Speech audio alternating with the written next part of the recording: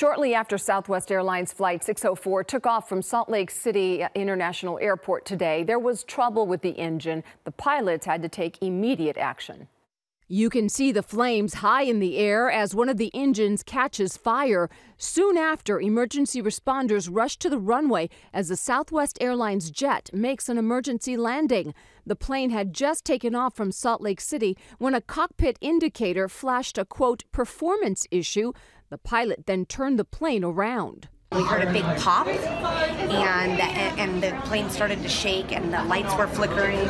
Yes, there's sparks from the light and flames from the engine. At that point, I was like, oh no, like what's happening? The flight lasted 30 minutes. There were 110 passengers on board. No one was hurt, but as you can imagine, it was quite a scare.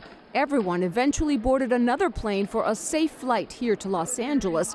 We caught up with them at LAX. Half of me was panicked, the other half of me was just like, get it together, you don't know what's gonna happen, you gotta stay strong, whatever the heck it is, because my mom's on that flight, my dog's on that flight. It was scary. We have 2 kids at home, and I didn't know what was going on, so it was very scary.